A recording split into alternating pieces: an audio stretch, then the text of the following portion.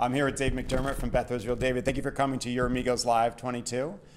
We just finished the renal session. We talked a lot about HIF inhibition, belzutifan. You were particularly excited about that approach. Tell us about what is the existing data with monotherapy or combinations, why are you excited, and how should we develop that approach moving forward? Well, a couple of things. The fact that we're seeing activity is proof of principle that HIF2, the transcription factor, is an important target. That was debatable before belzutifan was developed. Now it's not.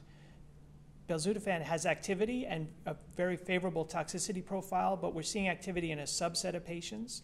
The activity is delayed, but in those patients who are benefiting, it's often prolonged. So the one question becomes, can we identify those patients who benefit?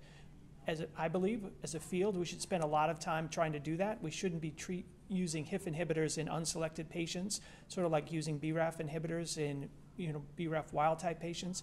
Let's identify those tumor markers that predict for benefit and then move HIF inhibition up sooner. The other thing we can do is we can also potentially build on combinations. We're seeing some interesting things with the HIF-VEGF combination. We're seeing more deep responses, occasionally some complete responses. So can we get more out of this HIF axis by adding other things? VEGF, I mentioned one, but there's other HIF targeted strategies in development like CDK4/6. There's other things we can do to build on this for patients who are not going to benefit from a immune checkpoint-based strategy. So HIF inhibition clearly here to stay in kidney cancer. Move it early, do biomarker-based studies, and find those HIF-responsive patients, if you will.